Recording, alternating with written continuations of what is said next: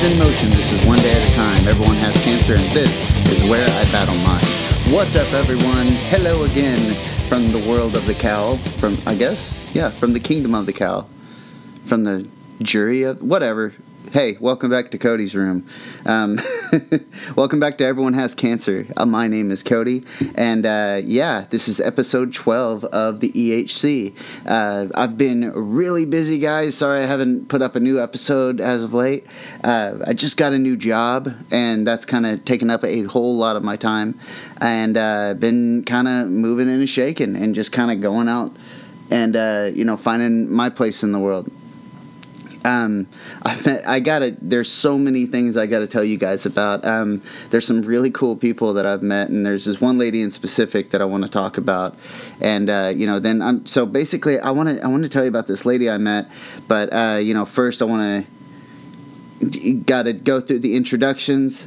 Then I'm going to tell you about this lady, and then we're going to go with our regular scheduled program of, telling my story. Last time we talked about when I was first going not first going into the hospital for cancer, but the second time around when I got shipped off to OKC, and it was like right back down into the thick of it. But this time, where all the battles last time were all physical, this time it was purely mental, as my psyche was what's the word for it? Cognitively, I was there. Where the last time I was messed up on morphine, and honestly, I think I said this before, I still have people that come up to me and say they came to visit me at the hospital the first time around, and I just kind of have to accept that because, I couldn't remember it. That whole time was a blur, but the second time, I dang near remember every single day, because that was the time that really messed with my head. Obviously messed with my body, lost some weight, had lost a lot of hair, and had to rebuild from scratch again. But yeah, it was a mental war. So we're gonna get into the mind grenade of it, or the mind filleter. I think that's what I'm gonna call this episode. My mind got filleted, and I almost went nuts. Clinically, I almost went nuts. I was diagnosed with cabin fever, which I didn't even think was a real thing, but I actually got diagnosed with cabin fever. And, but we'll get into that. Here's how we're going to do it. Introduction, I want to tell you about this lady, and then we'll spend about 30 minutes today, and we'll get into more of my story. But first, I got to give those introductions. Let me tell you guys and girls, you are strong. What you have gone through in life, you are stronger for it. If you haven't gone through anything horrendously bad in your life, I'm telling you, there's going to be something you go through. And it may not be like a complete, utter tragedy. I'm not telling you, we're all freaking doomed. But I'm just saying, there's one day you're going to face something that is going to redefine you as a person. I don't want to say define you as a person. I've said that before, but I kind of want to rework that, because it's going to redefine you as a person. Your whole life is going to change from something happening, and when it does, you'll know it, because it's something you're going to think about for a very long time, and you're going to wonder, what would have happened what kind of person would I be like if this didn't happen? The reason I call this show Everyone Has Cancer is because in 2001 I was diagnosed with leukemia. Got better, as we've talked about, but in 2005, which, we're getting into the thick of that once more into the breach, dear friends, was the last episode, I got diagnosed again. I relapsed. And the second time I was a little bit older, and this time I was it was like going back to war, knowing exactly what war does to you. And that really messed me up. And, for a long while. And I'm even to the point of me trying to understand it by creating a podcast all these years later. But I've had so many people in my life come up to me and tell me how strong I am and how courageous I am, and oh man, if you're such a hero. And I've heard that before, and I always that always felt a little weird, because that to me means that heroism is defined by laying in bed, crying, and throwing up. That's what heroism is, because that's all I thought I did. But I've been an inspiration to someone. You know, in my life, I can honestly say that I inspired someone to know that things could be worse. And I've had friends come up to me and say, "Man, I'm having the worst trouble. Like, I got the worst bronchitis I've ever had in my life." But that's nothing compared to what you went through. No, bronchitis and cancer are two different things, but don't belittle what you go through. Appreciate it. Understand that what you went through, you know, where I had cancer, you know, someone else might have an abusive significant other, be it physical, sexual, verbal, or they may abuse drugs and be in the thick of that, or may be addicted to something else, or they may have lost a loved one. They may have horrible suicidal thoughts. They may have thoughts of hurting themselves. All those questions that psychiatrists like to ask. Have you ever thought about hurting yourself or someone you love? Do you question killing yourself or someone you love? And some of us that have seen a psychiatrist might say, no, I wouldn't hurt a fly. But they have to ask those questions because there are people out there that consider that drive down the highway. And this is something, honest to God, you know, maybe we'll get into it later, but you know, many years later, I had trouble with that. I would drive down the highway considering getting really, really fast and just pulling the wheel down. Just pulling it as hard as I can, topple the car over and hoping to kill myself. You know, and just maybe someone will question it. Maybe someone will say, I wonder what happened. I wonder what he hit. I wonder what went wrong. And may not ever know that, you know, I did it purposefully. But, you know, that kind of ruins that plan because, you know, now you're going to wonder if I ever die in a car accident if I did it myself. So, wow, what a great way to start out the show. As my brother texts me. Which is kind of ironic, but we'll get into that much later in life. But everyone goes through a hardship. Everyone deals with inadequacy. Everyone does something throughout the day. I really feel like if a person is going through every day completely confident in what they're doing, and they're not making any mistakes, then they're not learning. You know, you gotta strike the dirt, otherwise the plant's not gonna grow. You know, and you gotta open wounds up so they can heal from the inside out. You know, and these wounds, sometimes it comes down to what I went through, where you face your own mortality, and there's no two ways about it. You can't run from it. You can't hide from it. If you listen to a previous episode, I had to face that when I was going into diagnosis the second time around. When I actually went AWOL when I was at the hospital, I ran and I went outside and left the hospital and stared down the street and thought about just running, and had to face the fact that there's no amount of running I can do to get away from this. That I can't get away from this, and that I have no choice, and my options are gone. My free will was gone, and I had to do this, or it was do this or die.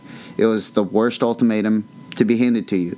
And sometimes you get those ultimatums, and everyone is going to have that one thing that they can talk about that helped define them as a person.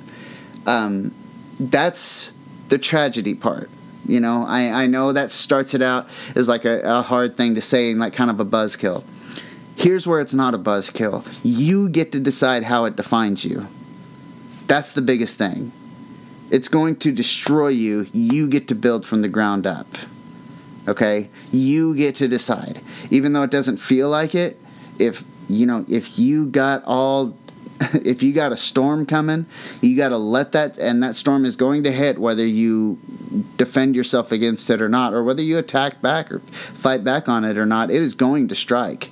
You get to decide how the story ends. You know, whether it's a sad story or a hopeful story.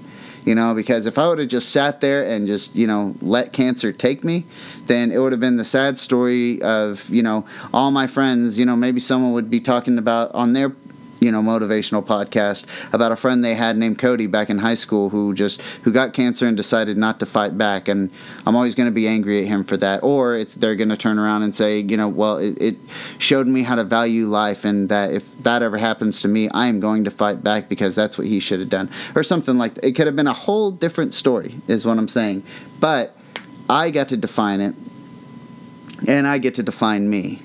I get to define my own courage and what I get to do about it. And this right here, ladies and gentlemen, is what I've decided to do about it, is tell you guys my story and hope that it does something for you. And if it just stops you for a second, makes you go, huh, then that's good enough. I've had my sister listen to this podcast of a story that she's been a part of her whole life, and say, man, when you said this or when you said that, I had to stop for a sec and pause it and think for a minute.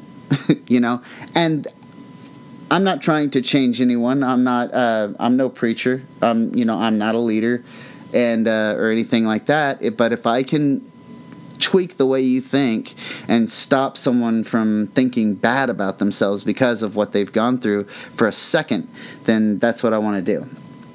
So that's what this podcast is all about.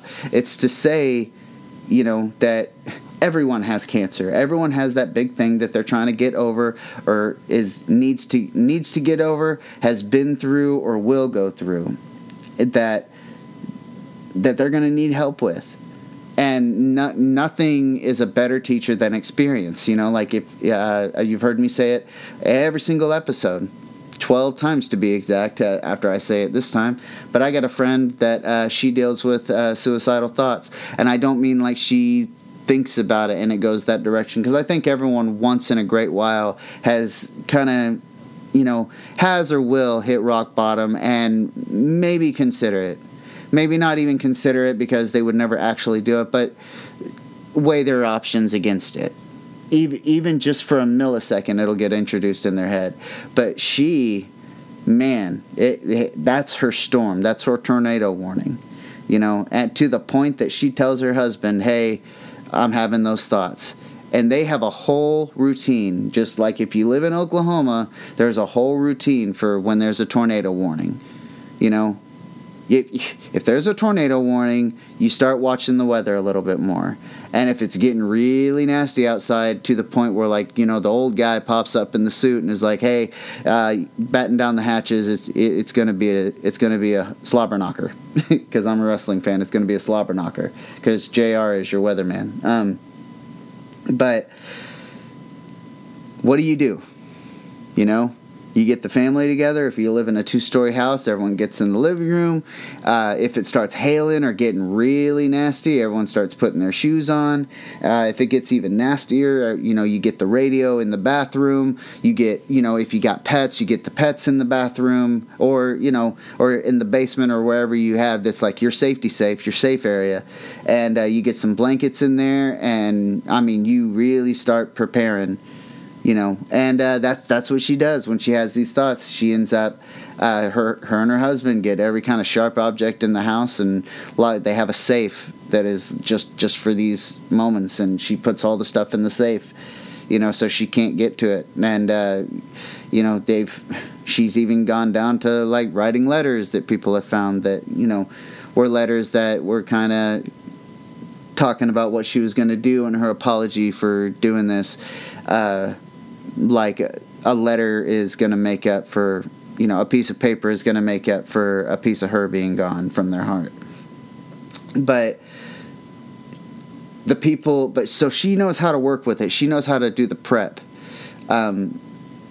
So if she was to talk to someone that was just now having those kind of thoughts, just now going down that road, and they really think that that suicide is, or suicidal thoughts and suicidal tendencies, doesn't know that's a disease, that's it's a permanent solution to a temporary problem, and they think that this is the all be all know answer to what they're going through. If a doctor came up, if I came up and said, hey, there's no I in team and someone loves you and you're valued, it's not going to mean as much as, it's not going to carry the weight that it would if she said it.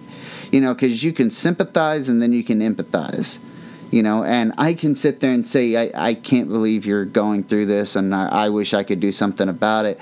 Or she could get in there and say, hey, that trail you just went through in the woods that you think you just blazed through, that footpath is one that I laid down. And that footpath is there through that hard situation because I've walked it several times. And they're going to ask her, well, what did you do? How did you get through it? Even I've had people ask me that. I've had I made this joke before. I had a friend that this girl that pulled me aside at a party. We were drinking and stuff. She pulled me aside and she's like, "Hey, so I just found out I was diagnosed with cervical cancer, and I wanted to talk to you about it." And I was like, "Okay, gosh, like, oh my God, like." Well, what are you going to do? And she's like, well, I was going to ask, what do you think I should do? And I was like, I don't know. And she was like, well, you've had cancer before. And I was like, yeah, but I didn't have cervical cancer. I mean, I don't even have cervicals. So I don't, but I've had cancer, so I was like, all right, well, hey, and I just gave her a piece of my story. I didn't know what to tell her. I can't tell her what to expect, when her cervicals got cancer. I don't know what to do about that. All I knew to do is say stupid stuff like that, get a laugh out of her, and then say, well, look, it's going to be hard. It's going to be a difficult thing you have to do. But you're going to be all the stronger for it. And don't forget that, you don't go in there alone. You're going in there and you got the diagnosis, but everyone else is doing the treatment with you. Your family goes through the treatment. What do they say when someone does when they talk about joining the military is you sign the papers and the family serves serves the military or something like that. Like you do the time, your family serves the time.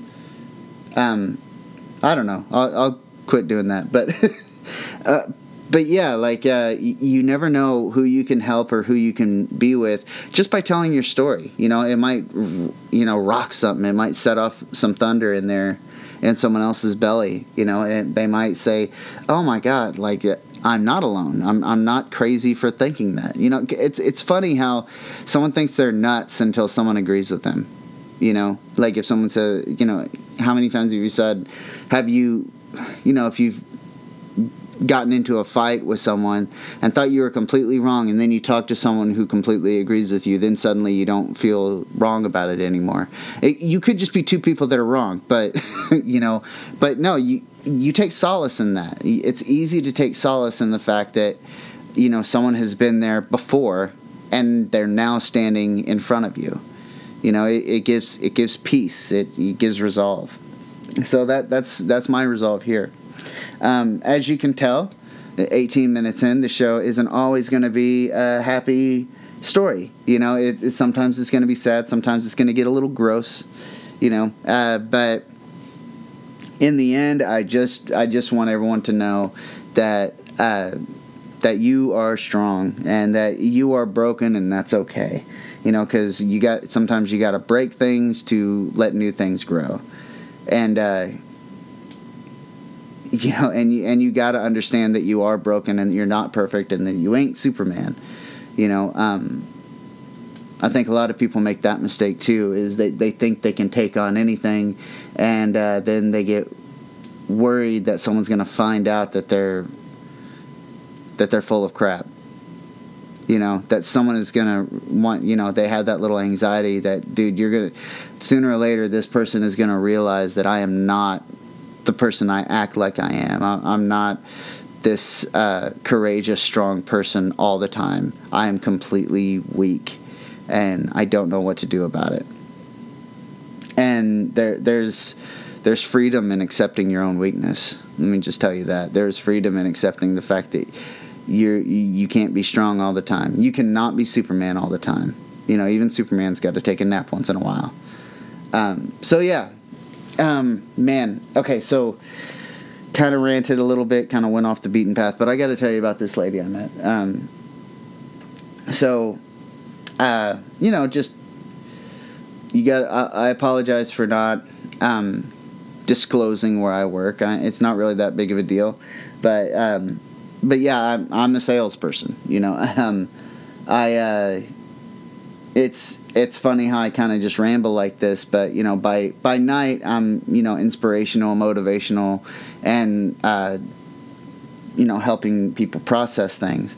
But by day, I'm a sales rep, and so this lady comes in the store, and she's on crutches, and I look and I notice that she's got one leg, her right leg is completely gone. There's just that, you know, that nub, and you know, just kind of like wrapped in a cloth, and it, you know, it kind of looked like, you know, when you during Thanksgiving and when you go buy the turkey, you know, and it's all just wrapped and pink and like kind of mushy looking, like that's what her right leg looked like.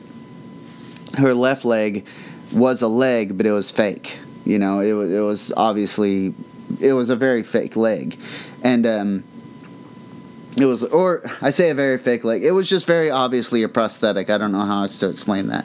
So she doesn't have any legs, and she's on crutches. That is the first thing I noticed, and this is completely true. I you know, I am not making this up, but the first thing, she comes in, and she's got this dude with her, and the dude is just he's a little bit slow, and he's wearing a Ramones shirt, and you know, he comes in and he's got a speech impediment. She speaks fine, and you know, he holds the door open for her.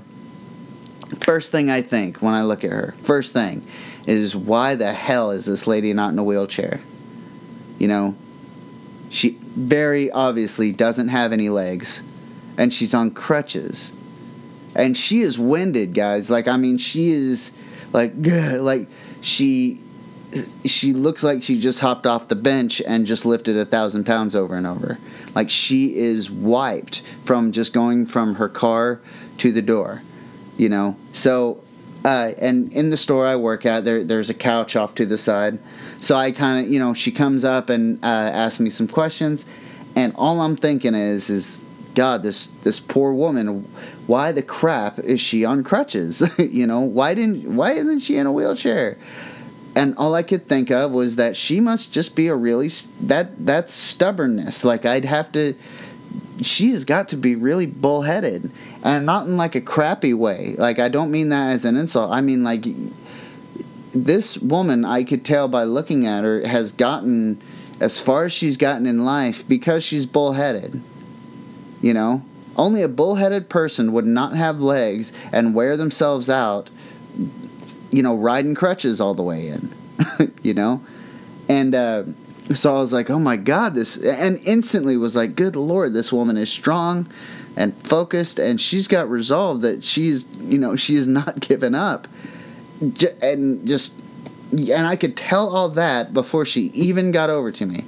And she gets over to me, and we're talking about stuff involving my store. And as she's talking, she is obviously out of breath, and I'm just sitting here listening to her and understanding her needs and what we need to talk about, but really just kind of admiring her and just being like, good Lord. It was like seeing someone just stand toe to toe with Mike Tyson. It's like watching the first Rocky movie and seeing, you know, Rocky get wailed on by Apollo Crews and keep getting up, but it's just a lady on crutches. Like that's the feeling. I was just like, I had no words for her. So I just said, hey, why don't we go over to the couch and just sit and talk? You know, so we sit and we're talking. And it was at that point that I realized that her left leg was a prosthetic leg, because, you know, that's when her she had pants, but it was kind of like her right leg was kind of stitched over like her butt. Like, I guess she just it looked like all her pants must look like this, you know, like where her right leg is just, she probably just buys pants, chops off the right pant leg and stitches it up, and, you know, and just has it there like kind of in a bag. And so yeah, we sit down, we start talking, and you know, and then we really get to talking, because she, you know, she brings up the guy that she was with stepped off to use the restroom, and she said, you know, oh, sorry about him, he's a little slow. And I was like, no, that's fine. I'm kind of more interested in you. Man, you are tough. And that kind of lights up the conversation. Warning, before I go any further, this is going to get pretty dark, okay? So this woman, I'm going to pause. This is not for the faint of heart, and I'm not trying to be a buzzkill, but this is a story I've been thinking about for a while, and I've been thinking about it since I met this woman. So, that's your warning. If you want to skip this part, then skip it. If you want to keep listening, by all means keep listening. I do not have control of you listening to me, which I kind of wish I did, because then I could get more subscribes and more likes, and that way, the Court of Cows could maybe get, okay. You know what, I forgot to do the plugs earlier, but I'll do that later. So, here we go with the hard part of the story. 3, 2, 1, here we go. So I end up asking her, are you diabetic, or if you don't mind me asking, are you diabetic, or did you get frostbite, or was there an accident?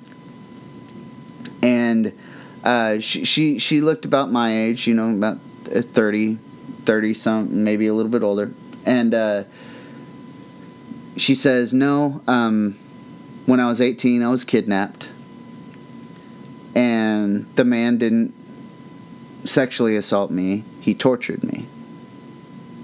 And this guy strapped her to a bed and took a blowtorch to her feet just to see what it looked like.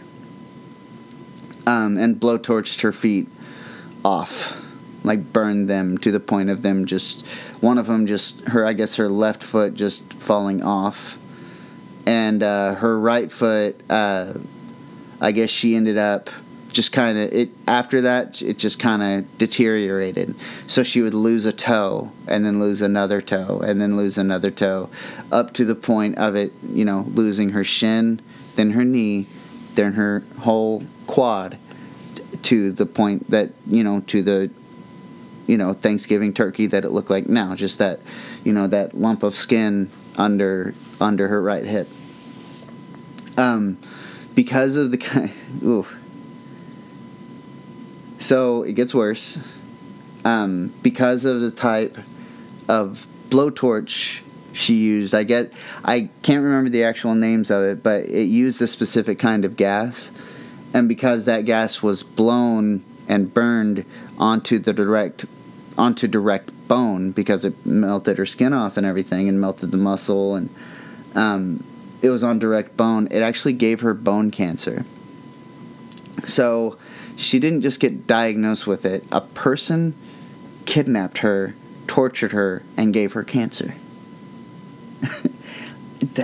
That is the most evil thing. I am a comic book fan, and I've read some evil stuff, and I've read, I could give you a list of all my favorite supervillains, but that is completely and unashamedly evil. Evil and nothing else. Not evil with a side of, compassion, because maybe this person had a reason for doing this. This person, for no reason, tortured her, and it gave her cancer. That, good God, how do you live with that? And you might be thinking, God, I wish I didn't know that story. I wish I didn't hear that. But here she is, right in front of me, in Crutches. So it was the first time, how I said at the beginning of the episode that, someone would come up with bronchitis and say, well, it's nothing, oh man, I've never felt so bad. It's nothing compared to what you went through. For the first time, when I brought up, I told her that I had leukemia, I felt like I was telling her I had bronchitis. I felt like I was telling her I had, she told me she lost her legs, and I followed that story up and telling her I relate because I had a hangnail once and I thought, and it hurt really, really bad, you know, or or I get athlete's foot sometimes. Like that's how I felt. Like I felt like what I have been through, and the whole reason that I want to do this show, and the whole reason for who I am, be it, you know, broken, insecure, and you know, high, you know, with an anxiety disorder. I felt like none of that was worth anything compared to what this lady has been through, you know. And it was the first time that and I've again been through cancer. It was the first time I was angry at God, you know, that I actually said to myself, God better be all over this, you know. God, oh man, you know. And I'm gonna get a little Christian on you guys for a sec, but I was sitting there thinking, when this lady leaves, I'm gonna, you know, ask to use the restroom, and I'm going to go to the restroom, drop on my knees, and pray that God gets with this woman and gives her the help she needs, because the fact that this has happened to her, and the fact that I'm finding out about this, and that maybe he doesn't know, that angers me, and excuse me. But that angers me to a point that I cannot believe in, you know, I was telling myself, God, I cannot believe in you anymore if you aren't going to be there for this woman. You know, and it was then in the story that, you know, she ended up saying, you know, she told me all that, and then she said, you know, I told him we were just going to have to go toe by toe, because, you know, I'm going to hang on to my legs as long as I can. And, you know, and she did. And then when it got down to wheelchair or crutches, she doesn't want someone pushing her around, you know, because she can get around herself. And then hits me with this and says, because God got a hold of me and told me that I don't need legs to move forward.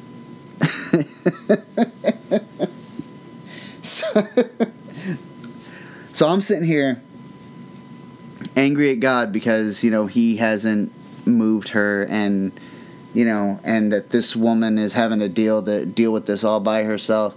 And then she actually opens up her heart and tells me that God has been there for her, and that she's a firm believer, and that she believes in the good things and believes in love.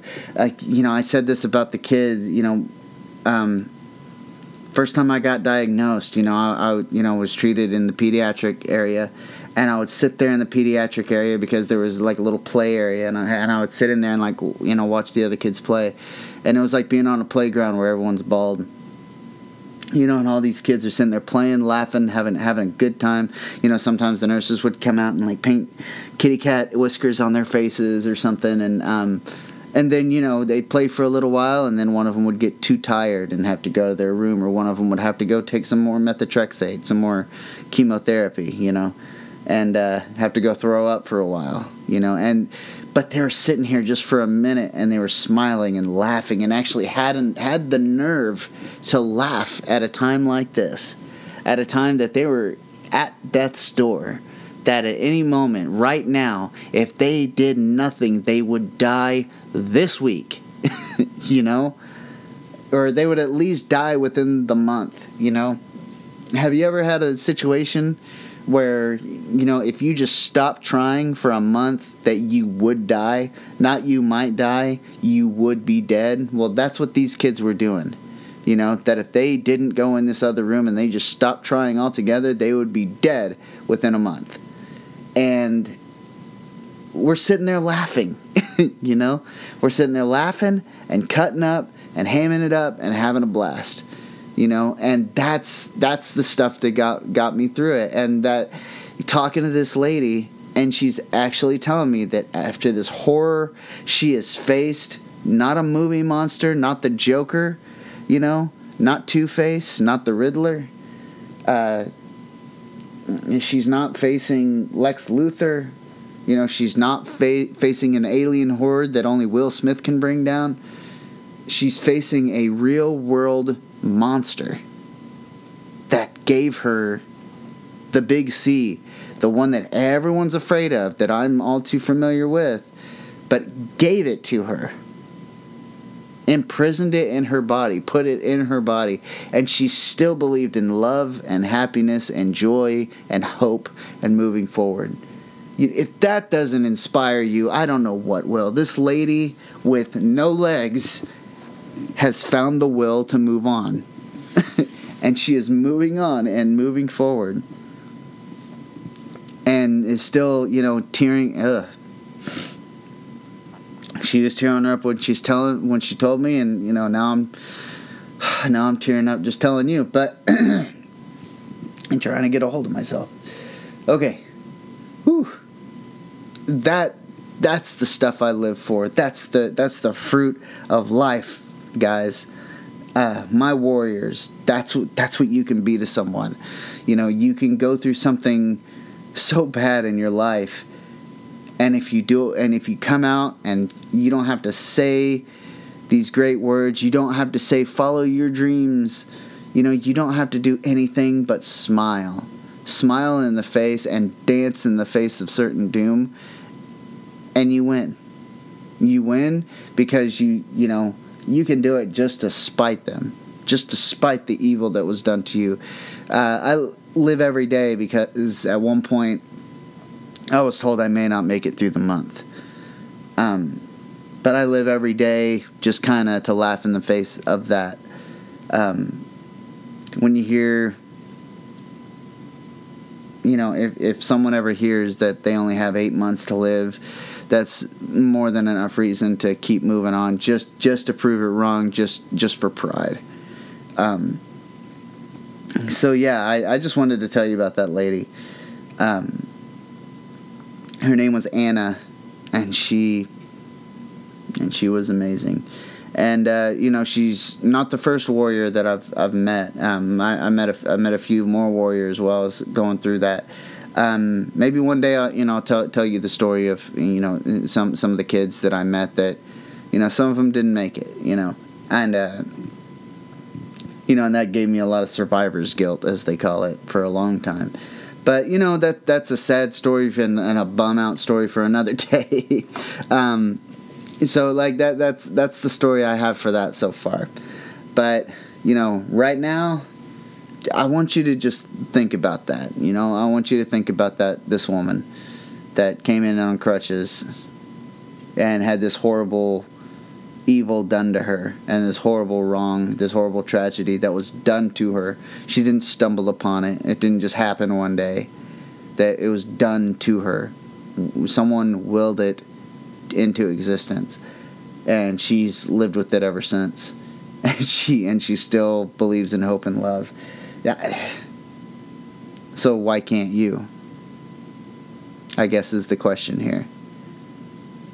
You just move forward. Move forward for the sake of moving forward. Move forward because you don't feel like you should.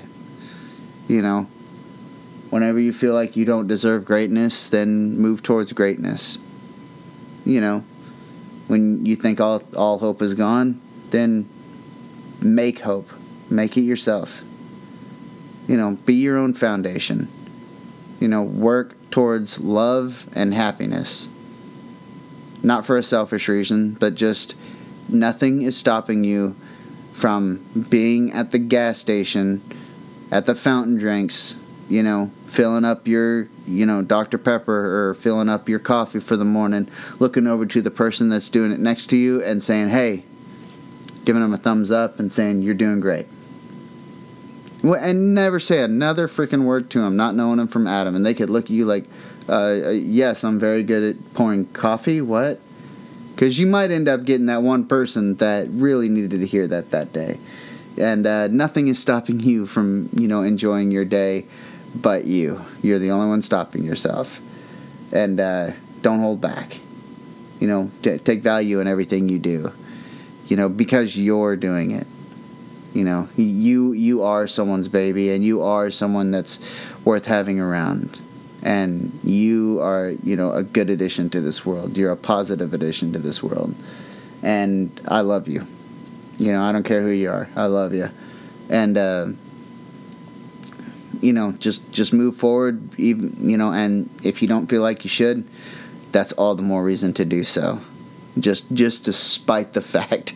And that's the goth kid coming out in me that says, like, hey, if I'm supposed to be this way, then I'm not going to conform to that because, someone else thinks I should. Even if that someone else is myself. So yeah, there's that. Dang, I kind of went on a while on that. So, I don't really have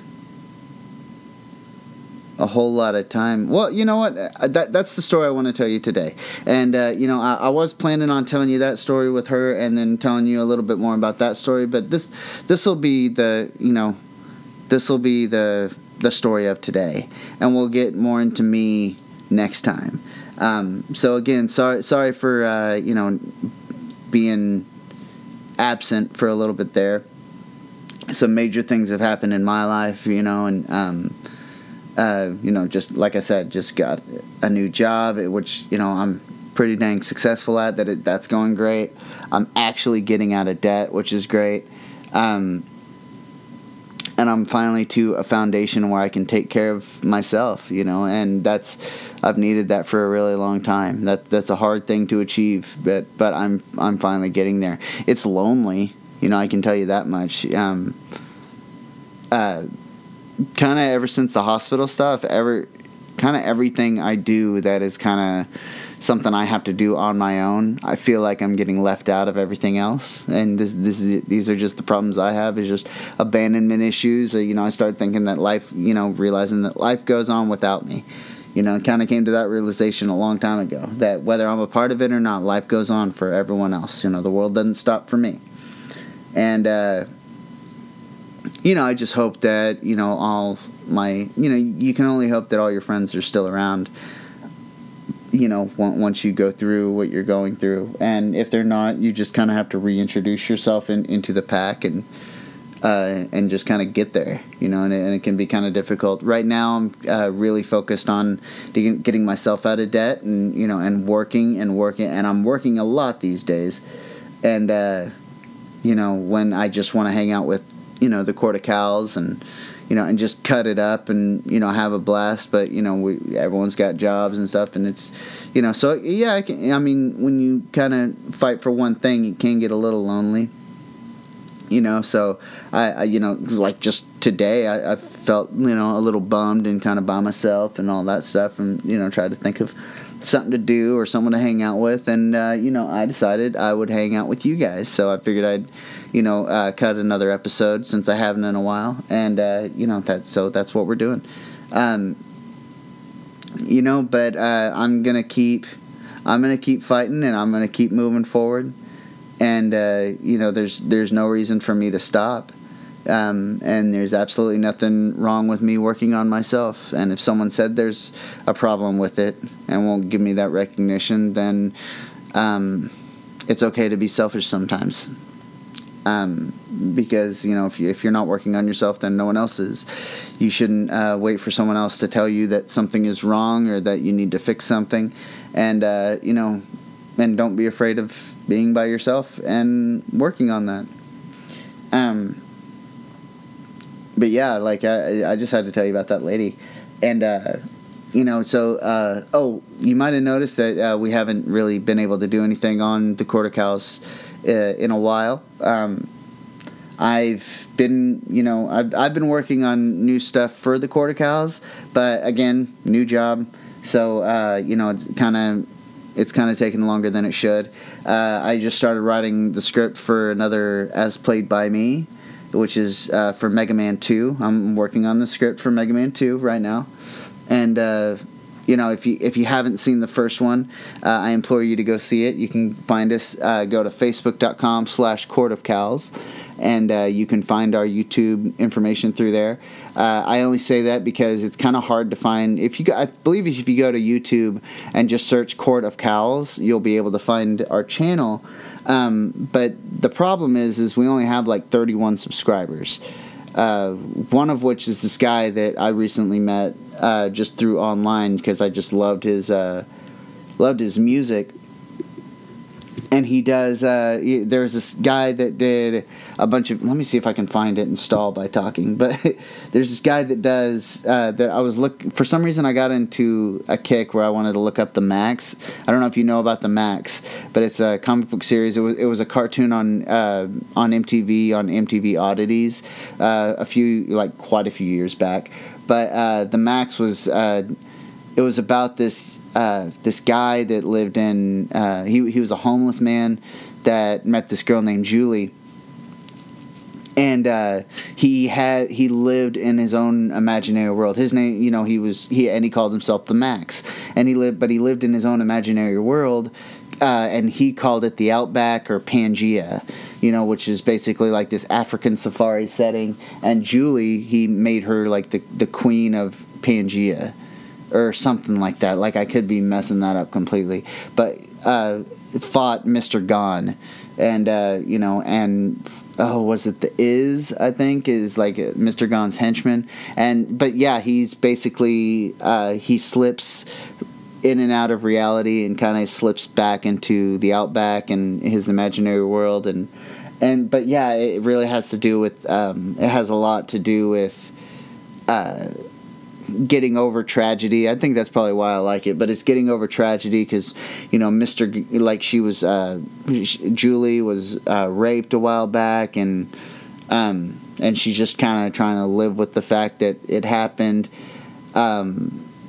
There's this other girl that ends up getting introduced that turns out to be the daughter of Mr. Gone, and Mr. Gone is like a serial killer and a rapist in real life, and every time he like kills or hurts someone, he calls Julie to tell her about it, and the Max is supposed to like defend her and stuff. It's this crazy story that is like deals with reality and imagination at the same time, and there's this whole thing about a spirit animal, and like how Max is secretly a bunny underneath the suit, and but I freaking loved it, and I just wanted to tell you about it real quick.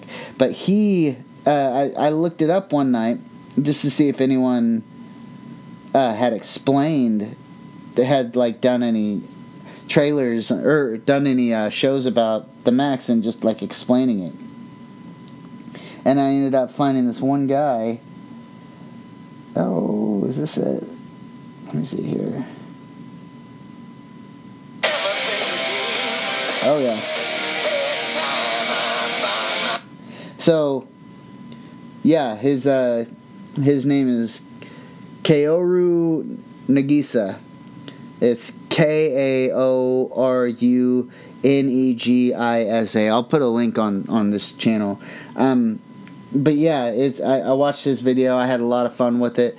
The first thing I noticed is that his theme song, which I guess is a common thing that people would say on his channel, was that his theme song just it goes on pretty long, and I love it. Like, it's just so cool to hear this whole song, and I understand it going a long time because the song that you might have heard, you probably heard it just now when I was playing it, but it's this song called Find Myself, and I ended up talking to him. It was his buddy that recorded the music, and his name is J.P. Corwin. And his music is like done independently. I believe he's on Spotify, and but is really, really good. Like, really, the lyrical content is just incredible. I just want to take a minute to tell you to go check both those guys out. I'll put a link on this video for both of them. Really, really good stuff. And always, as always, go to Crutches and check out some of our videos. We got some new unboxings. We just got a whole bunch of other Pokemon stuff that we're going to do some openings for. Some toy openings and box openings and stuff like that, and give away some digital codes for Pokemon, and maybe even give away some of the Pokemon cards. We got some new podcasts, some new content. We always got something else brewing. And I know August specifically is he's got one video coming out, but that's all I can really say about it right now, because he's really excited about it and I'm really excited about it, and I can't wait to see what it ends up being. And like I said, I'm always going to be here for you with Everyone Has Cancer, and I'm going to try and get better about posting these and try to make it like at least twice a month type thing. And and again, working on the script for As Played by Cody, which is going to go through the Mega Man games. And if that, that's going to be way down the road. But, if that goes swimmingly, then, hopefully, maybe I'll move on to something like Final Fantasy or, something like that. Which would be really hard because right now, I just did the first episode of Not Everyone Has Cancer, but As Played by Me. And I ended up doing multiple voices, and I think the next one I'm going to have one other voice I'm going to be doing, so maybe build up my repertoire and be a voice actor one day. Wouldn't that be awesome? By the age of 40. Yeah. Late to the game, but hey, it's not the whatever, it's not the destination, it's the journey, whatever that phrase is. So, so this last little bit, you've just heard me, heard a little redheaded pudgy guy kind of ramble. And, tell you about this lady and tell you that you should check out the Court of Cows stuff. And hit us with a subscribe, hit us with a like, because we need to get more than 30 subscriptions. We need to get it up to 100. That way we can have our own URL, because, once you get to a certain amount of subscriptions, we can actually be youtube.com/Court of Cows, but not until then. And we're gonna get out some more content, because there's a lot of comic book stuff to be had, because oh my gosh, there's so many good things that have come out of Doomsday Clock, and out of the Spider-Verse and Venomverse and just all the other verses, and bunch of good stuff to be talked about. A whole bunch of games. We still need to do an E3 episode of our podcast, because we always do an E3 episode, and this E3 was pretty dang good, if I do say so myself. Get a Tales of Vesperia Definitive Edition. Oh my god. But yeah, guys, that's what I got so far, and that's what I wanted to tell you about tonight. I hope going forward, you guys, keep your head up, and I say this, I kind of ramble through this every single time, and I'm gonna ramble through it tonight. And say that, if everyone that felt broken, or everyone that felt insecure, hurt, or not enough, or lacking, or anything like that, if you felt like that and shot off a firework, and I told you to fire off this firework at a specific time at night, and I went around the city and did that, the city would look like the 4th of July. Here's the thing. On the 4th of July, wow, I completely messed that up. Let me try that again. Here's the thing. 4th of July is right around the corner. It is this Wednesday, guys. So, you know what? When you look up at that sky and you see those fireworks go off, wherever you are, I want you to find a good spot to see the horizon, and think that every single firework up there is someone feeling hurt or someone feeling broken, and let it light up the sky. Let it light up your life, and let it take you, if only for a minute, and let you realize how beautiful they are. Because that's kind of how I saw that lady on the crutches. Is she shot up into the air for me, and she lit up and made me think and look and say, wow, that was really cool. And the price she paid for that was too expensive. But man, look how it turned out. So get outside, be hot and sticky, have a couple beers on me if you're the drinking type. Don't go too overboard. Eat yourself some barbecue, have yourself some laughs, and really just enjoy your time. And don't forget that, you are strong, you are worth having around, and that you are valued by someone. And thank you for being you. Thank you for being with me. And this is my story so far of my battles and my wars. I hope my story helps you. Now go help someone with yours.